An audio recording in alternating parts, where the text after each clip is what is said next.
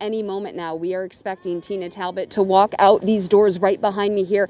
Friends and family have already gathered, anxious to see her after several months behind bars. As you mentioned at the top of the broadcast, she was sentenced to 20 months up to 15 years for killing her husband, who again she claims severely abused her for years. The accounts of that abuse are just chilling. Talbot said she was in fear for her life and that of her young son, Philip. After she shot and killed her husband, her attorney says she went to the hospital where she had broken bones and other signs of abuse. She says she endured years of physical and mental torment at the hands of her husband. Now, there's been a lot of public support for Talbot since her guilty plea and imprisonment.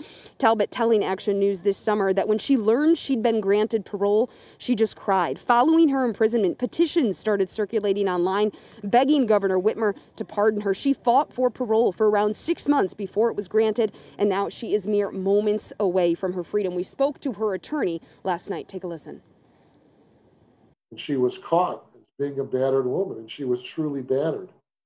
And she was an individual in her own mind, had no choice. And this is not a situation where the injuries are something that were not objective. You could just see her injuries.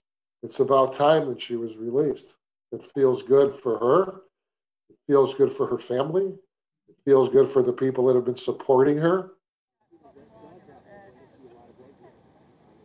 Now, over the summer, Talbot said what she really wants to do upon release is just have some time for peace and quiet, and most importantly, spend time with her son, whom her attorney tells us is currently in the care of her parents. Again, several friends and family members here, all eyes on this door. Any moment now, we are expecting Tina Talbot to walk free after months behind bars. We'll have the very latest for you coming up in the next hour. Reporting live this morning, Jen Shantz, 7 Action News.